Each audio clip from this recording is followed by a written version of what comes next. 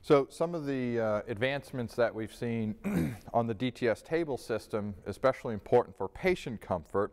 Again, remember that was one of the key factors. So just the simple addition of an elevation and a depression to the lift of the table that allows us to set it up for the position of the patient's going to be most comfortable for getting them on a table. We know that patient transfer can be very, very difficult for some people, and if we exacerbate their condition before we get them on the treatment table, then that can make it a little bit more difficult in terms of what we're trying to accomplish. So simply just allowing us to transfer the patients more adequately, it's easier for us as the clinicians. It's also going to be easier for the patients.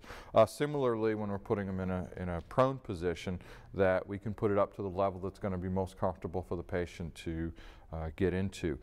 As you can see, we've got various adjustments on the table. Again, a simple addition to this leg device piece here is allowing to change the angle when we're doing cervical traction, as we'll show momentarily, that we can adjust the angle of the cervical traction when we're in the supine position. For lumbar traction, it allows us to elevate this position so we can get them into a more hip flexed position or a less hip flexed position.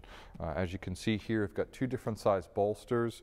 One is for there'll be a greater hip flexed, greater knee flexed position, and this one's going to be for a smaller or lower hip flexed and knee flexed position. And so when we use the higher bolsters, because of the greater hip flex position, it's going to be more important at being able to elevate this table. So this piece right here, again, making it not only more comfortable, and we'll see that there's various crossover effects, one for the comfort of the patient, but two, also the improvement in our treatment protocols. This also allows us to flex the hip position to a greater angle, which we'll talk about later when we look at the angle of treatment. That can be more important if we decide that we needed to treat an upper lumbar spine condition. The new hydraulic system makes it much more easier to release and allow for movement of the device as well. This is a pelvic tilt position, so we use this when we're doing supine traction in the lumbar spine. This allows us to manipulate the pelvis. So if we were trying to get a greater degree of posterior pelvic flexion, posterior pelvic tilt, it allows us to accomplish that, separating those posterior structures, which again, if that was our goal in a particular treatment protocol, we can do that without manipulating the hip position to a great extent. So that's a great opportunity to create changes in the pelvic position without actually manipulating the angle in the iliofemoral joint, because sometimes patients are a little bit more uncomfortable. So as you can see, it just pivots, and we can gauge the degree of how much it pivots, and the handle can also get out of the way so we don't run into that when we're walking up and down the table. So again, it's another opportunity to get pelvic positioning without necessarily manipulating the hip position, and we can also combine those two to increase the amount of pelvic tilt as well as the amount of iliofemoral position if it were part of our particular treatment protocol.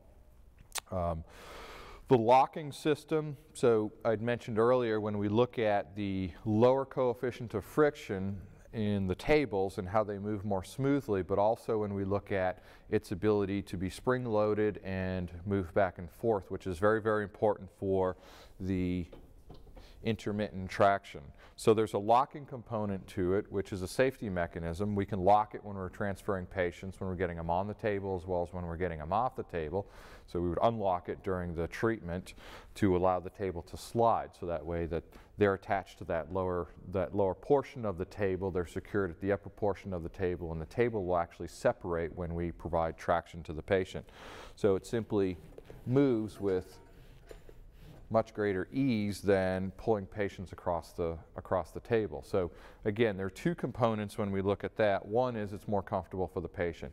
We don't have to use this higher intensity to separate the patient to actually get the amount of traction with that lower coefficient of friction, moving patients with the table and not on the table or against the resistance of the table means that we can use less resistance, and that translates into being more comfortable for the patient. And again, from the clinical component to that, using lower intensities, then it allows us to manipulate the parameters a little bit more to get the desired effect. So having that very, very low friction table with that spring-loaded position, it dramatically improved the comfort of the patient, but also our ability to provide for intermittent traction, which is what we really didn't get previously. And the axilla pieces, so this was another addition to this specific table that allowed us to secure the patients, and we'll show this when we have a patient on here, that allows us to secure the patients without necessarily using the thoracic restraints or in combination with the thoracic restraints. The more that they are secure in that thoracic position, then again, the less sliding that we'll see, and that's going to be more important at using lower intensities and actually accomplishing the treatment outcomes that we would like to accomplish. There are several opportunities to adjust the thoracic restraints using the belting system as well as the axillary pieces, and so again, greater opportunity to make it more comfortable for the patient to be secured to the table.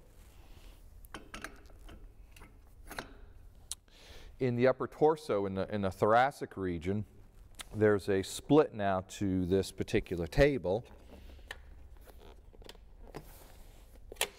and it allows us to adjust the arms and the thorax separately. This is especially important when we're going to put people in a prone position, so that way we can have their arms and their thorax or their torso in two different planes. That makes it much more comfortable for the patient.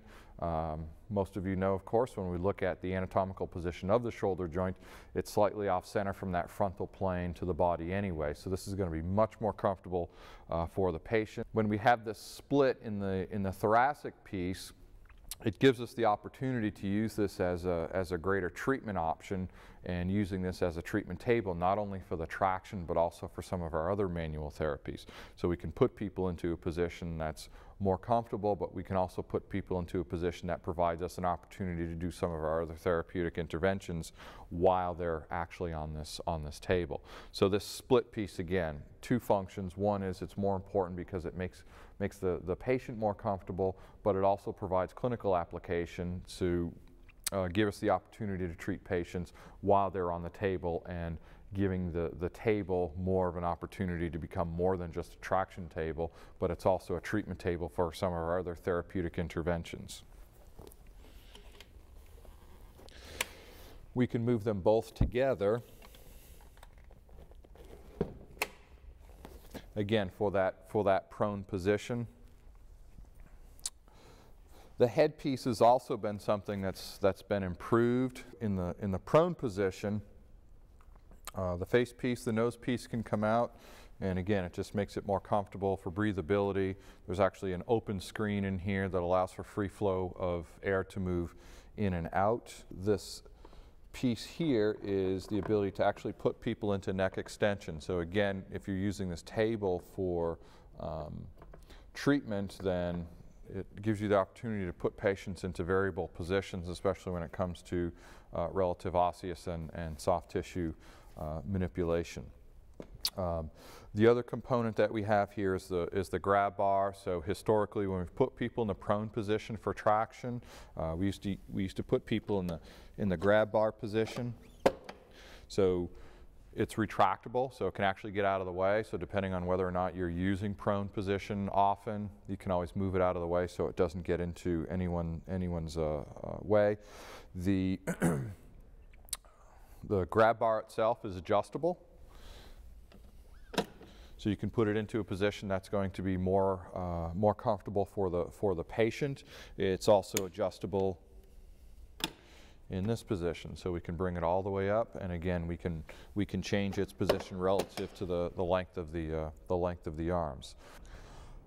So again, looking at some of the other adjustments that we can do at the table, we talked a little bit about some of the manual therapies, and so we can actually set this up. As you can see, I've already elevated the table.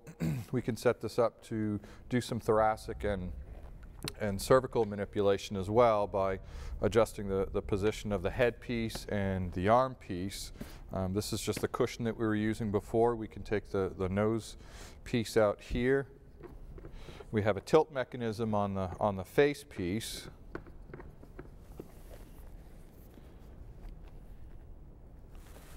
Go ahead and come up here.